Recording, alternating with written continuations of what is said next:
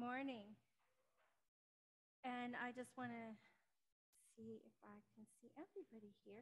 So I suspect we are going to have a quiet morning because it is, after all, Mother's Day. And many people are out playing their first round of golf or connecting with their families, having breakfasts. So for those of you that have chosen to make us part of your special day, welcome. We are so glad to celebrate this day with you. And you will notice that I was trying to do the slow spin. We're still working with a very limited internet connection here at the church. It is improved, but it's not perfect yet. So we are using one or two devices only. If anybody in the sanctuary has a device that's on and using Wi-Fi, turn your Wi-Fi off, please. We need all the Wi-Fi for the church devices so that we can appreciate different parts of the service, such as our interview with Alice Pepper that was conducted by Meg Phillips and myself, as well as the choral performance, a cappella, mind you, of Canon, both of which will be shared virtually and everyone will be able to hear them. But we're hoping the people in the church will get to fully appreciate them because we have a good signal. And may the signal from God be all strong and almighty and all powerful and ever clear to all of us. Just a quick reminder that, again, May 22nd, I believe, rain or shine at this point, we've decided, is our plant sale here at the church. You can get in touch with, who do they get in touch with? Linda? Meg or Kit or Linda, I believe, if you have questions or want to offer anything for the sale. Otherwise, just show up on a beautiful day, rain or shine, it will be beautiful. And we will enjoy gathering and celebrating the earth and the spring. Are there any other announcements for the life of the church that anyone needs to make? If you do, please unmute so that you can share them. And can everybody hear me all right? Is the audio okay? Okay, great. Always got to check that. So we have Billy with us. I think we've got Billy with us. I'm pretty sure I saw him. Yeah, Billy, you're here. So Billy, I thought, I don't know what your plans are with your family, but just in case, would you like to introduce the song now or do you want to wait until later? Okay, just unmute yourself. Can't hear you, Billy.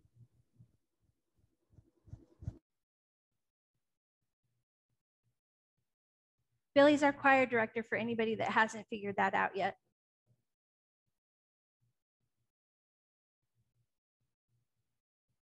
I kind of surprised him. Okay, he's going to wait till it's presented. After the interview with Alice and Meg, he'll introduce the song at that time. Then we like to begin our worship by centering ourselves with some music. So please close your eyes, put your feet firmly on the floor, open your bodies, open your hands, and receive the gift of music and come into the presence of God.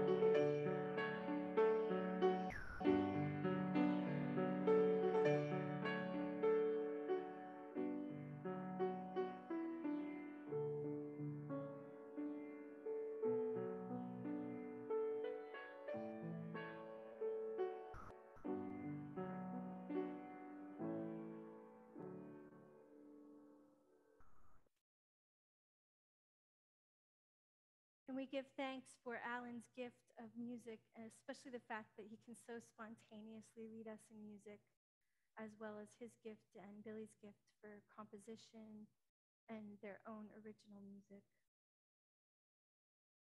The Battenfelder family is with us this morning, and they are going to lead us in a few parts of the service. So we're going to be doing a call to worship. If you're here in the sanctuary, have a bulletin, and you should be able to follow along with that call to worship. I'll read the leader part, and the Battenfelders will lead us in the people's response. So please follow along, and if you're in Zoom, it will be up on the screen. We're going to read the people first. This is adapted from a liturgy that was prepared by the Reverend Carol Penner. And Jesus said, "Come." To all mothers and all children, he said, "Come." To the motherless and the childless, he said, "Come." To all who long to be mothered, he said, "Come." Love invited, "Come unto me, all you who labor and are heavy laden." Love offered, and I will give you rest. Love suggested, "Take my yoke upon you." Love whispered, "And learn from me." Love promised, "For I am gentle and humble of heart, and you will find rest for your souls." Thank you to our Battenfelder family for their leadership. They will be sharing with us a couple other parts of this service. We will begin today's celebration of Mother's Day with first a quick note on the origins of Mother's Day, and then the Battenfelders will lead us. You will listen to a Mother's Day prayer. But I want to make note of the roots of Mother's Day because it is a cry for peace. After the Civil War, there were soldiers buried, Union soldiers buried in Confederate fields and lands. There were Confederate soldiers buried in the North, in the Union fields and lands. Sometimes people knew where their children were buried. Sometimes the children were unknown. Sometimes the families could make the journey to the place where a child had been laid to rest, but so often they could not. And so the mothers of the enemy cared for not just the burial plots of their own children, but they became the parents of the children that had fallen in war, even for other families across enemy lines.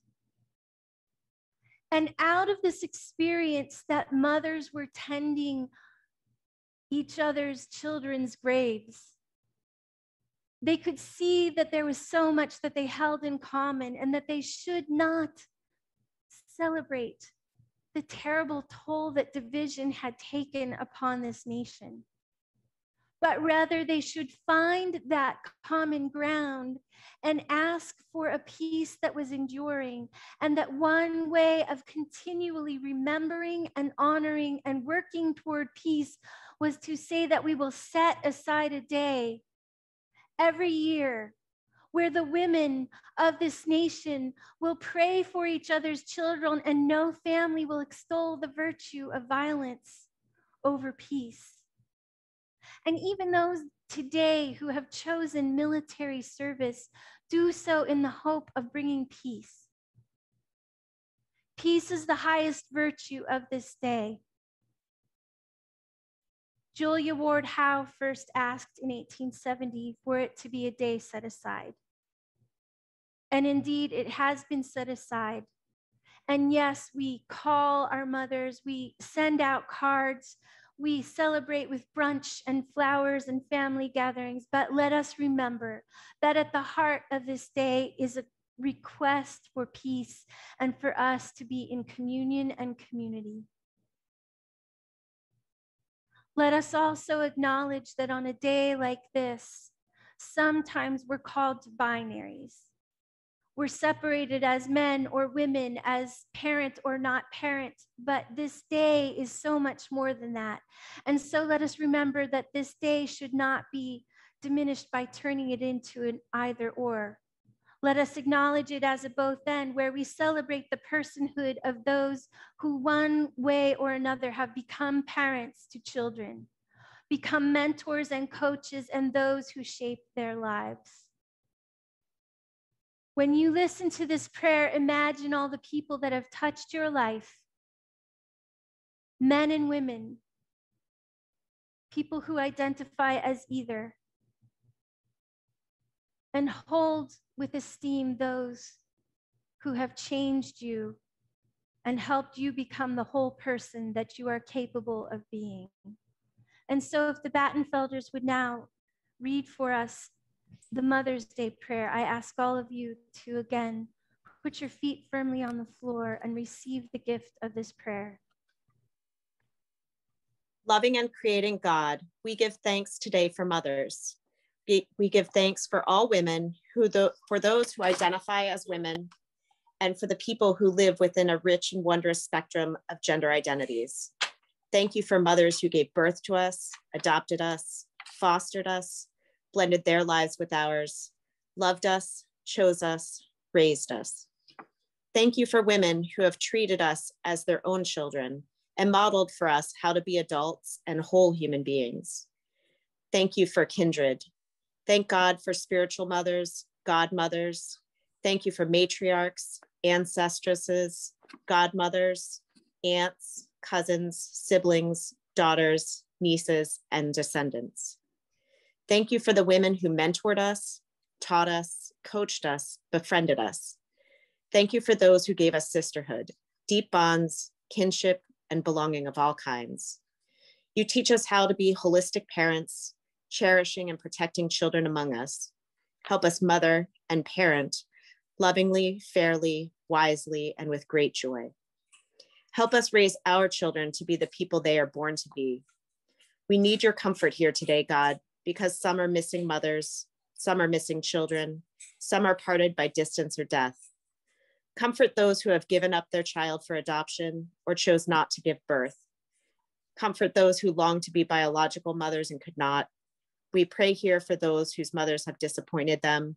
We ask for grace in relationships where there is pain and bitterness, for healing in relationships where there is abuse and violence.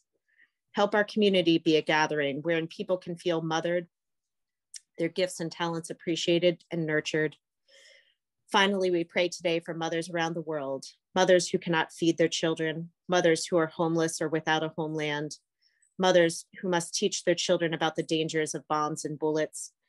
Help us create a world where mothers can raise their children in peace and plenty. Help us love our planet and cosmos, Mother Earth, so she may continue to sustain us. God of mothers, who created mothers, who came as a child and had a mother, God, our mother, love us with a sweeter and deeper love than we have ever known, and hear our prayer this day and give us the courage to be loved by you. Amen. Thank you, Kate, for that beautiful reading.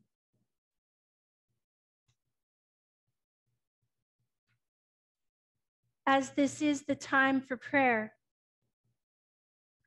we, as ever, lift up first those concerns that have been shared with us and any concerns that you may bring aloud to this group of people, whether you are here in the sanctuary or whether we are gathered in Zoom. I want first to name a few prayer concerns that have been brought to our attention, and then I will invite your additions. We start with prayers of concern. We ask for prayers for expectant mothers, for babies and children at risk.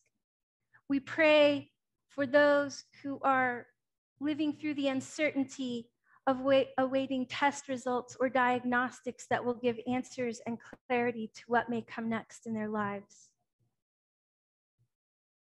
We pray for Scamp and Huntley, John and Nancy, Bill, Richard, Barry and Jan, Sasha. We pray for so many, and we will again pray that prayer that is born out of 1 Corinthians about our bodies. But first, we ask for those prayers that you gathered here today may lift up. If there's anyone in the sanctuary who has a prayer, we have a microphone here. You can raise your hand if there's anything you want to say out loud, and we will share the microphone with you. Is there anyone who has a prayer of concern here in the sanctuary? Okay. Sue's going to share a prayer with us. Let us pray for our friend Kevin, that he will have good days ahead. Thank you, Sue. And Kevin is gathered here with us. Other prayers in the sanctuary? Then if anyone in Zoom has a prayer of concern they wish to raise up out loud, I'm going to ask you to unmute. We're going to start with Kevin. Kevin is with us this morning. Go ahead, Kev, but you need to unmute. Can you hear me? Yes, we can, Kevin. Go for it. I want to pray for Reverend Gail and Chris, for our church, for the hospital staff and the hospital patients, and the people who are coming into the hospital that don't belong to the hospital. I'm praying for them, and prayer for me that my mental health and my physical health will improve, and that my life will get straightened out, or I'll be able to straighten out and deal with whatever I got to deal with, and that God will be with me and in me and protecting me.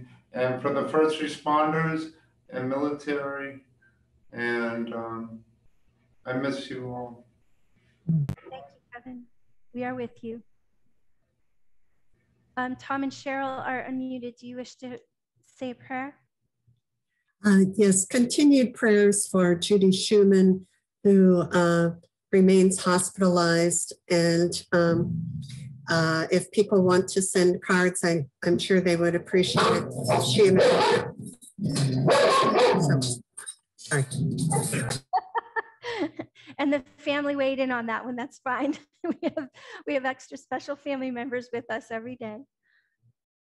Other prayers of concern, you are welcome to unmute if you're in Zoom and you wish to share any prayers of concern. We will also be doing prayers of celebration.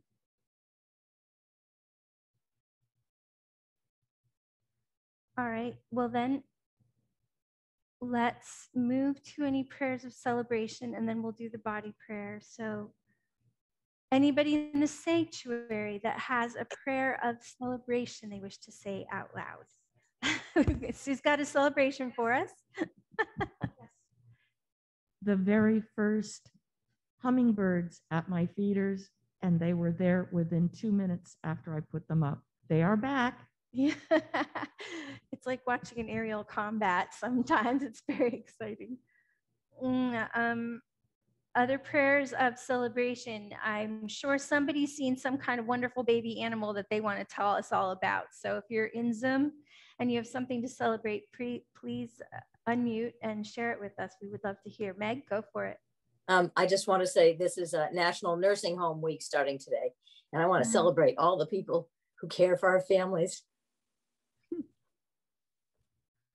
Yeah, are the people who have been family to our families when we couldn't get to them, the tremendous presence of people who have loved our kindred and our friends through COVID for so long, and in hospice, in hospitals, in retreats, in so many different places. We give thanks for those caregivers, as well as those who are resident in such places, and hopefully our capacity to visit them.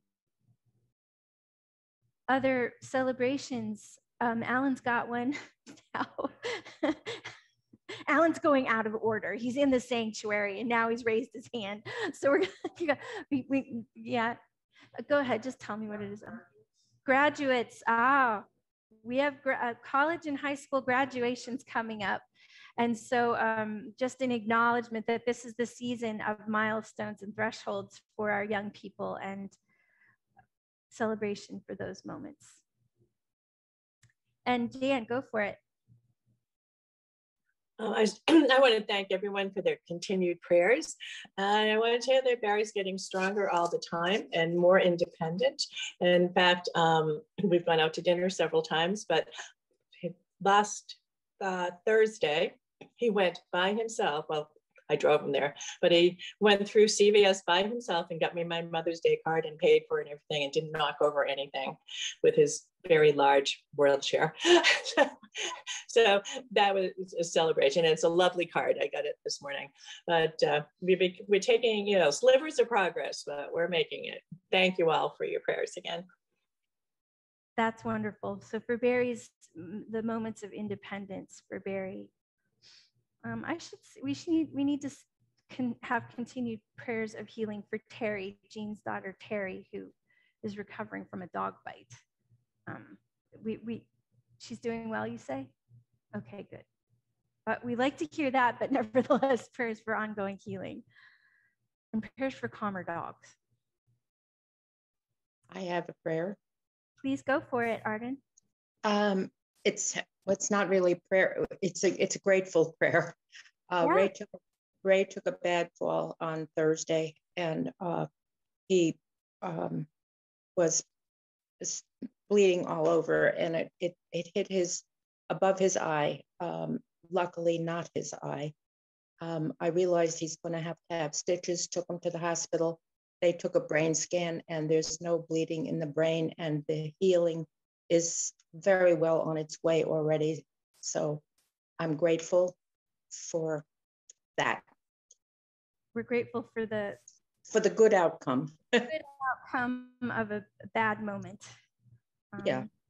So prayers for stitches and emergency room people and for Ray's ongoing well-being.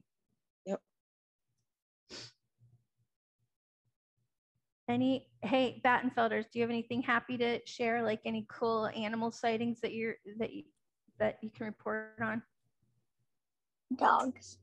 Dogs. All right. Dogs. I like it. Thank you. I'm sorry, I didn't mean to put you on the spot, but I figured you guys have keen eyes. I saw a fox twice. A fox? Yep, twice. Wow. Yeah. Kevin has something too. And Right Kevin, on the river. It was beautiful.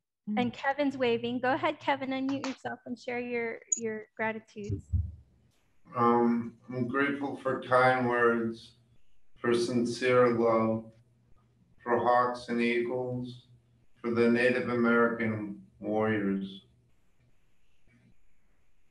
Thank you.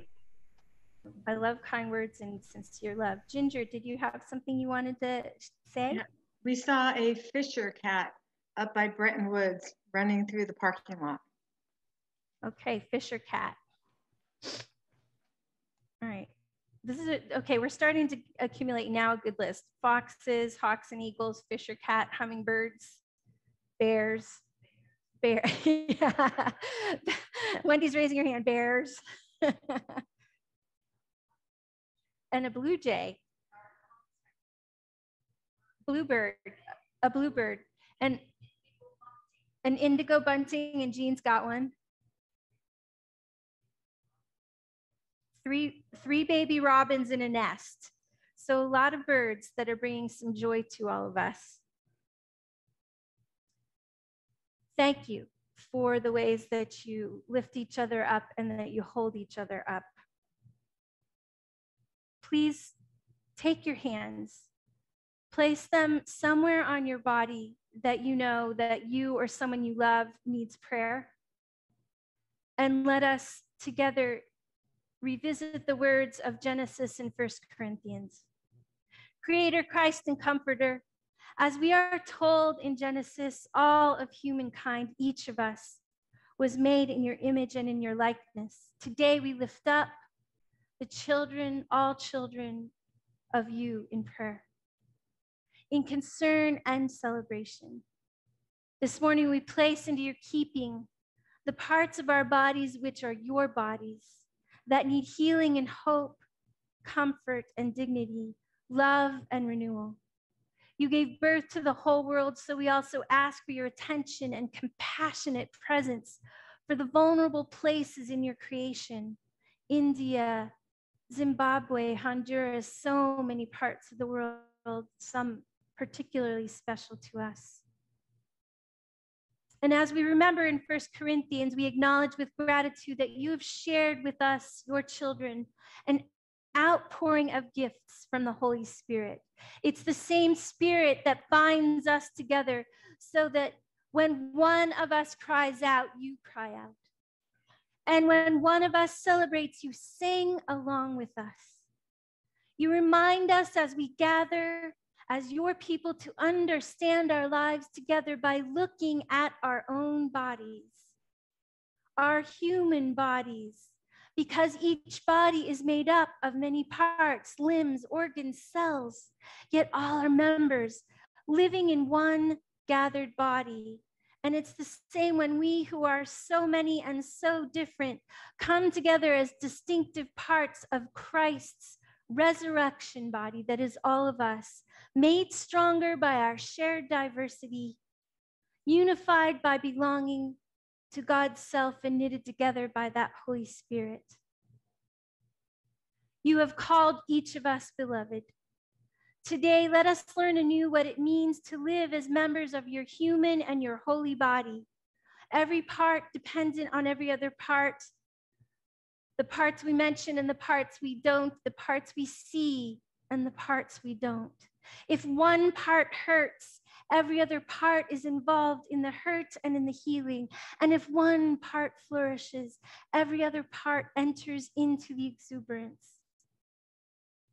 You and me, gathered here in this place and all across Zoom and all over the world, brothers and sisters, we are Christ's broken, open, renewed resurrection body. We are bigger and we are more every day that we are gathered, because we are gathered with a love that overflows and connects us and transforms us. We need each other and we depend on each other. And when we pray over one individual body or one part of the body, we are praying for each other and all of us together. We are praying for the hurting and the healing, the living and the dying and the resurrected body of Christ that belongs to you and to me, to each other, loving each other in this world and the next. We ask that you will hold the parts of the body that we have held and touched with your mercy and your tenderness and your love.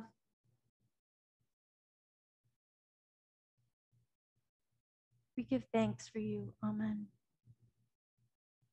And we gather ourselves together. Please unmute, if you will, by saying together the Lord's Prayer, which you can find either in your bulletin or up on the screen. Our Father, who art in heaven, hallowed be thy name. Thy kingdom come, thy will be done, on earth as it is in heaven. Give us this day our daily bread, and forgive us our sins, as we forgive those who sin against us. Lead us not into temptation, but deliver us from evil. Thine is the kingdom, the power, and the glory forever. Amen.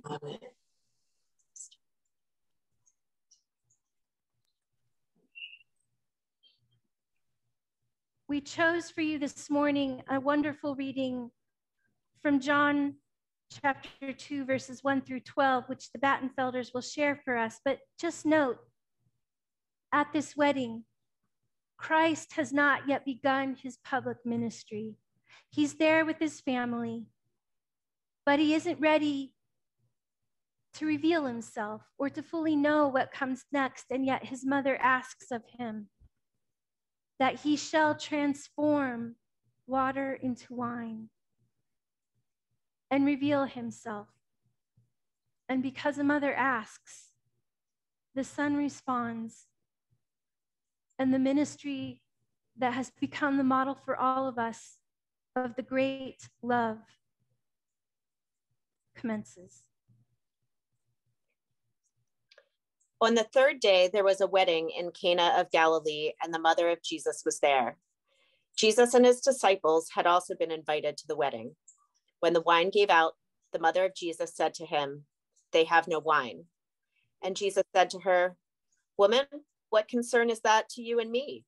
My hour has not yet come." His mother said to the servants, "Do whatever he tells you." Now standing there were 6 stone water jars for the Jewish rites of purification, each holding 20 or 30 gallons. Jesus said to them, "Fill the jars with water," and they filled them up to the brim. He said to them, "Now draw some out and take it to the chief steward." So they took it. When the steward tasted the water that had become wine and did not know where it had came from, though the servants who had drawn the water knew, the steward called the bridegroom and said to him, "Everyone serves the good wine first, and then the inferior wine after the guests have become drunk. But you have kept the good wine until now."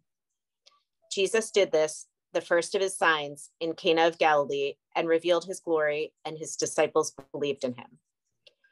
And after this, he went down to Capernaum with his mother, his brothers, and his disciples, and they remained there a few days.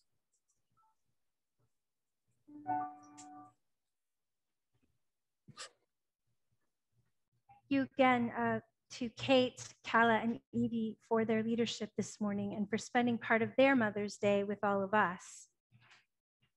As a special treat for all of you, we share with you this morning an interview conducted by Meg and I with Alice Pepper just last week. These are highlights. We had a lovely conversation with many amazing stories, and what we should probably do like some outtakes from it later for you, but let this be a wonderful ensemble of the things that Alice shared with all of us.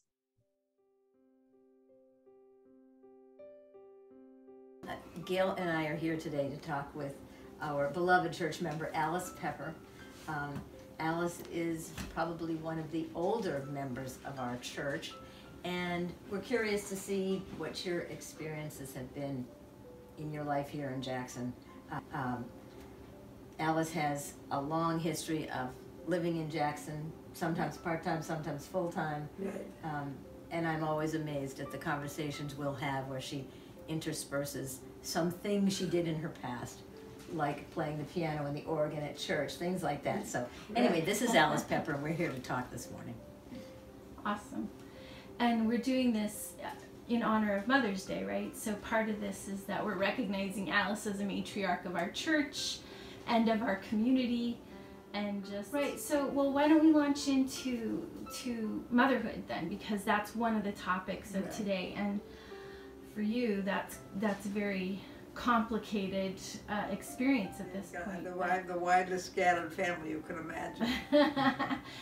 Tell us about your family. My son lives in Seattle and tries to come to Jackson once or twice a year. Sarah spends half her time here, has a house in Jackson, but also spends close to half a year in Sweden, where she is very interested in Swedish folk music, and her husband is Swedish and has family there. Mm-hmm. So that's where she was stuck for the pandemic, because they were, and the grandchildren, even fathers gathered. Yeah, tell us what they're up to. My son has 2 boys. One is, he's a wine expert. Mm. He moved to a new restaurant in San Francisco. And his other son teaches English in Taiwan. Let's see, Sarah's the oldest one is an architect in Denver.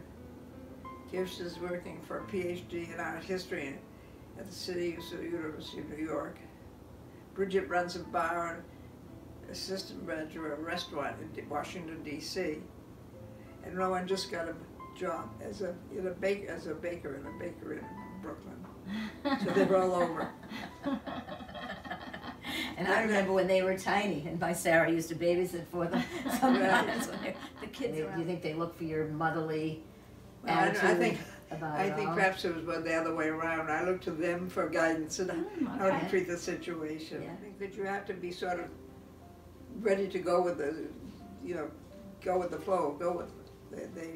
But it sounds like you love and accept every one of your grandchildren and whatever path they find through the world. So can you say a little bit more about Eric? Because Eric is your child who died.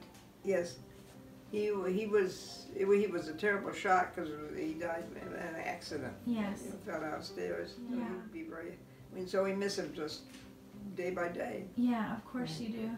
He was your steady rock in Jackson. He was your one. Right. One Jackson child, huh? Yeah. The one that stayed here. Yeah. And so, what if you were going to talk to other families, other parents about what has given you strength through experiences like Eric's death or Brian's diagnosis?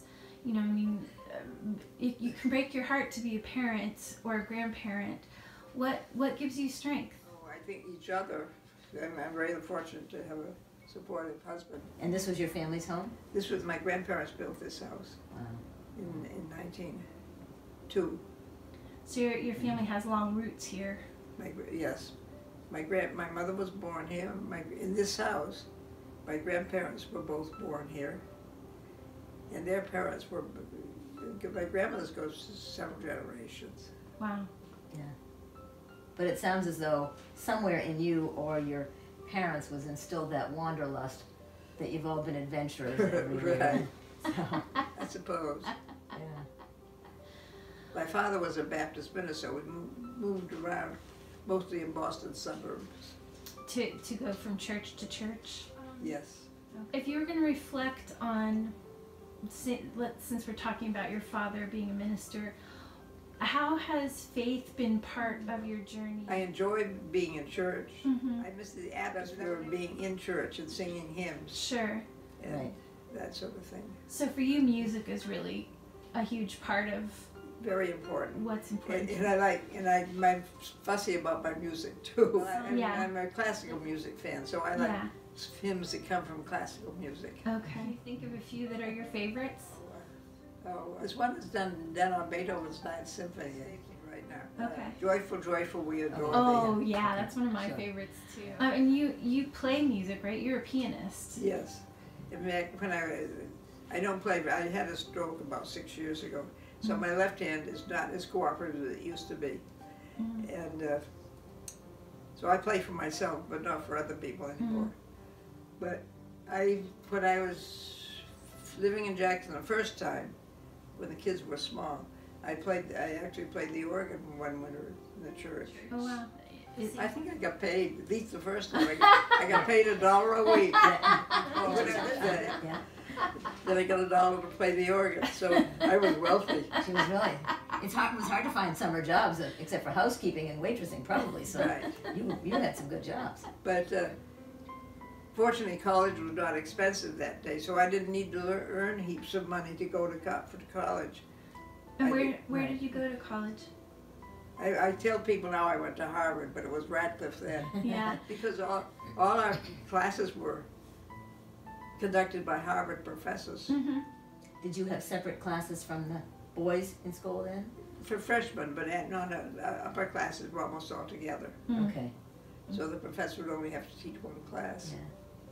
But you weren't getting a Harvard degree, right? The boys would get the Harvard degree and you got the actually signed by the Harvard president. Isn't that funny? Well. Actually, I was a mathematics major, so I understand math and all that stuff. Sure. When I worked at MIT, when the computer was a whole room. Wow. Right. So what did you do when you worked at MIT? I was a research assistant in mathematics. I solved equations. You give an equation, you had to do it with a calculator, 7 digits. And then I did that for about a year, and then I worked research assistant, I basically, what you can call it.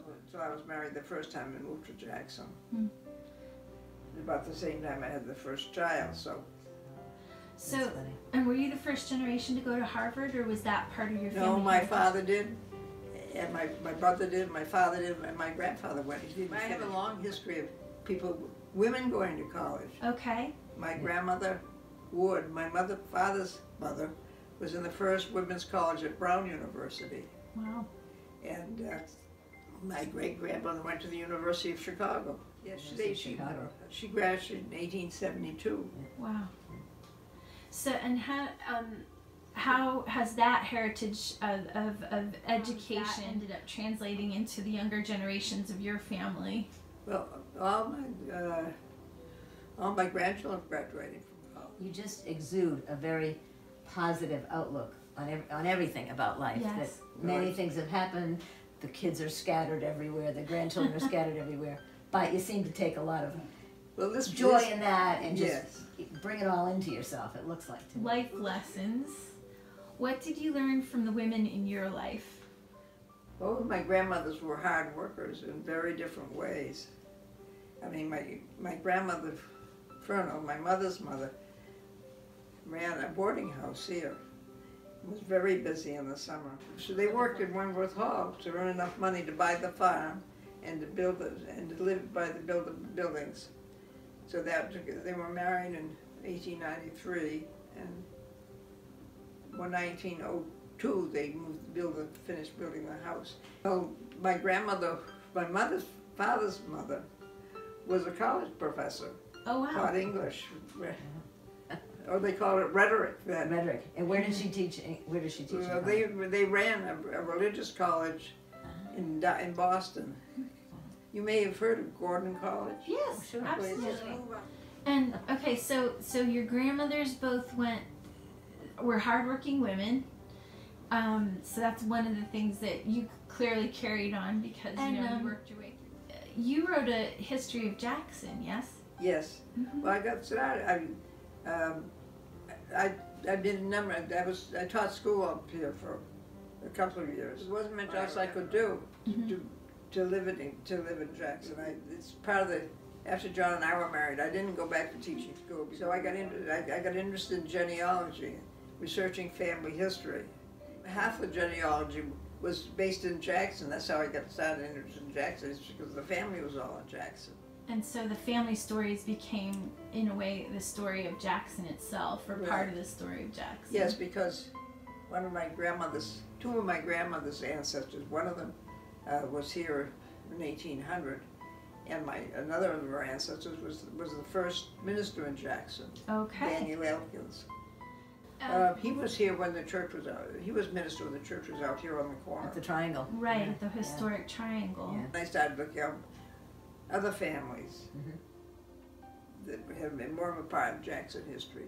Sure. I wrote a book about the oldest houses in Jackson because I found a map published in 1860 that had all the houses marked and the people's names who was living here in 1860. Wow. So I went around and figured which houses were still there. You know, exploring your own family story and then exploring the stories of Jackson, what would you share about that the journey of telling those stories? I don't know. It was something I got very interested in. And I like to have something to show for what I do. Sure. I mean, there's some things I might have done differently, but it came out pretty well. Yeah. So you've probably passed some of that following your passion kind of feeling onto your children and grandchildren. They all seem to be pursuing things that maybe don't match their. So skiing is something that your family has continued to have passion for. I have a picture of my mother skiing in about 1916, I think. Yeah. I think because we lived in, that's because we lived in Jackson. You go to, where else do you go to school and you go skiing for one afternoon a week in school? For sure. It's just integral to life here. Now you've been a passionate, pretty high level skier yourself. Well, we did the Masters racing for weekends after John retired for several years. So I know you're proud of your daffodils out here, but is gardening one of your big passions? Oh, it is. Although John planted the daffodils. I've been interested in gardening. I started having gardens here when I was here with small children. They could play outside and I could work in the garden. Although sometimes they had difficulty fitting it all in. Yeah. And that was a mixture of flowers and vegetables. And I like ones that I can cut and bring in the house. So like a cut. And you still maintain a cutting garden now or not? Yes, to some extent. But I have help gardening now. I can't do it myself. Sarah did it with me for a while. And then she got her friend to help me. So she continues to come. That's lovely. Nice. She likes working here, unfortunately. So, so again, that's something, like working in the garden is something that you've shared with your family, and then other people become sort of extended family in different ways, right? And share those passions with you. Was gardening, when you were here with young children living in Jackson, was that something that most women your age were doing? Is that kind of part of being? A lot of people were. A lot of women worked. Okay. We were part of a babysitting arrangement. We swapped. We'd have everybody, almost like a kindergarten. You'd have all the kids here, and then they'd take your kids for a morning or 2 mornings a week. Yeah. We did this so you could gardening, or you could in the winter, so you could go skiing. And so that's an important lesson to learn, right, about self-care. That's true. So everybody could get outside and have their own time to do things. Girlfriends, and what did you like to do with your women friends? Well, I had somebody I went skiing with. Okay. We'd go hiking in the summer. We took all the kids up Mount Washington, a lot of. So we went up the Ammonoosuc Trail. So we came back at Crawford, and we stopped at the Willie House, and there was a zoo, a wild animal. Really? Racing. We were exhausted. They went racing around through the woods going to get all the animals. As if they weren't tired at all anymore. Right. Yeah. Oh, that's funny. But we did a lot of hiking. That was one I particularly remember. But yeah, I think hiking is also intrinsic to life here in this part. I know you've told me this story before, but can you tell us again about meeting John? Well, we met skiing. Up here? Yeah, at Wildcat. Okay. So what was it like to, I mean, now people would call it sort of like a blended family where, John became part of the family. Well, he doesn't have any children, so that makes it easier than some blended families. Yes.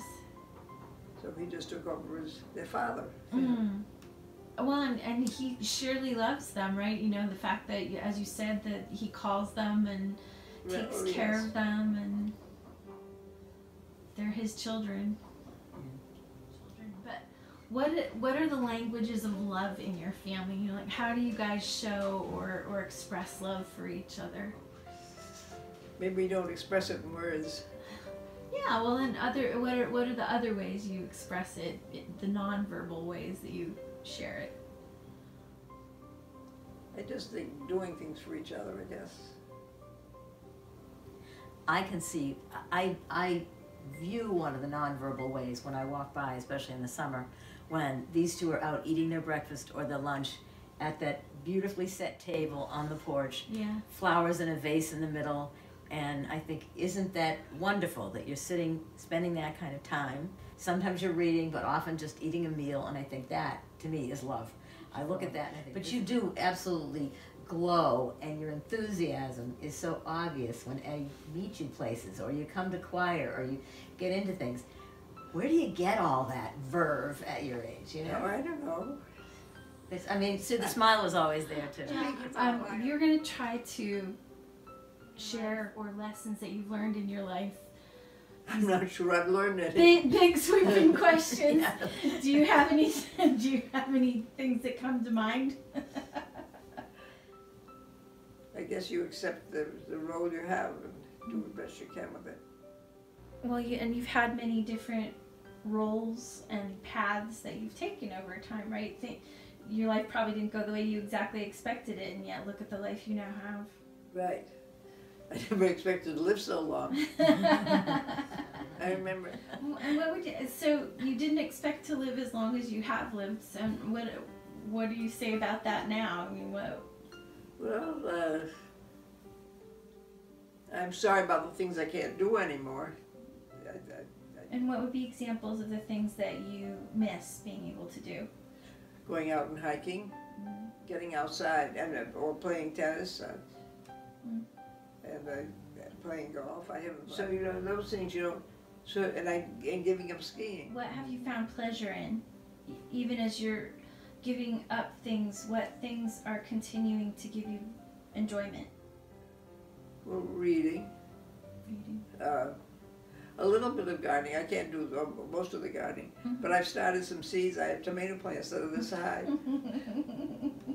And I have a greenhouse upstairs off the bedroom. Oh, wow. So you found different ways to garden that you can let you continue to. As long as somebody helps me do the rest of it, yes. Sure, but again, adapting and being creative about it, yeah. And having more hobbies, I love. And you mentioned that you still play piano on the Yes. days, especially when your hand permits. I mean, people still call up and ask me to find their ancestors in Jackson. Really? And So you're still a genealogical resource. So I still have, and Warren sends them to me. Oh, And every time he gets a question, well, Alice can answer this. Yeah. So I find, people say they did. I don't have enough hours in the day. You don't. So you're still Good. busy all day long. Yes. Any hopes for this year, next year? Well, I hope some of the family gets here in the summertime. I think the pandemic has bothered us most about not having the family visit. Sure, again. Yeah. Have there been any other times in your life where you have had an experience that you feel parallels the experience of the pandemic, or was the pandemic? Well, once I felt trapped in my life was being in Newfoundland. If you're on an island and you have to take a ferry to get off, or an airplane, you feel much more trapped than you do, say, here, where you can just get in a car and drive anywhere. Sure. So you didn't feel so trapped here because you'd had an experience that gave you perspective about that even? Yeah, I guess so. You get up eventually. Okay. And we are where we like to be. Yeah, right? I mean, this is where you choose to be if you had all the choices in the world, yeah? Right. I guess you accept the role you have and do the best you can with it. You have to be sort of ready to go with the, go with the flow. And we are where we like to be.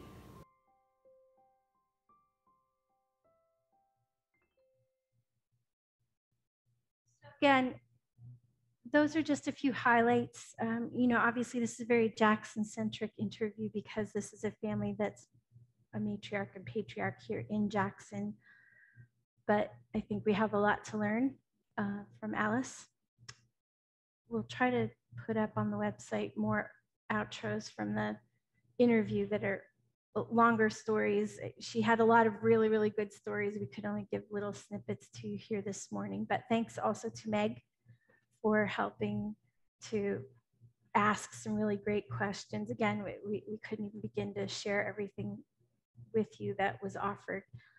We are now going to follow up that lovely experience with the a cappella performance of Canon by the Jackson Community Church Choir, which will now be introduced first by Billy. So Billy, if you want to try unmuting.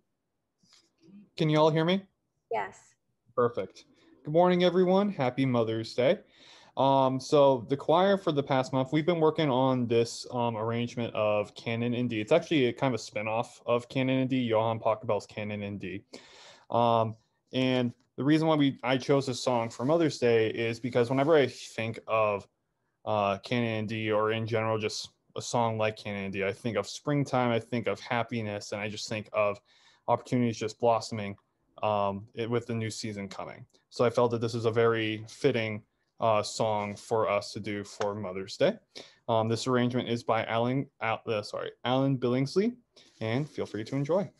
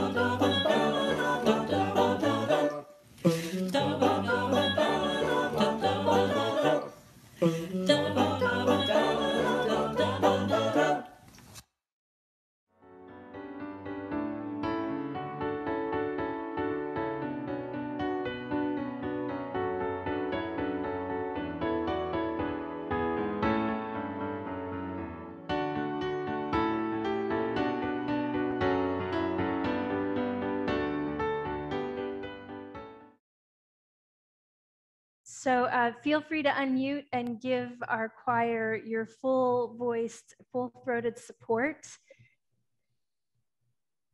That was wonderful, really wonderful. And I have heard how this was a very technically challenging song for everybody. So it came out beautifully, Billy. And what a wonderful melding of all these great voices. And I know the tenacity of people to prepare their parts and share them with all of us. Beautiful. Thank you, Billy. And I don't want to go any further without acknowledging that John Pepper had a birthday yesterday. So I don't know, should we unmute and sing happy birthday? We're really terrible at it. The people in the sanctuary are saying absolutely not. Okay, so we're not going to try to, we've had the beautiful choir. So John, that was our birthday song for you, was the a cappella choir. Then let us simply remember the commitment that we have made to each other.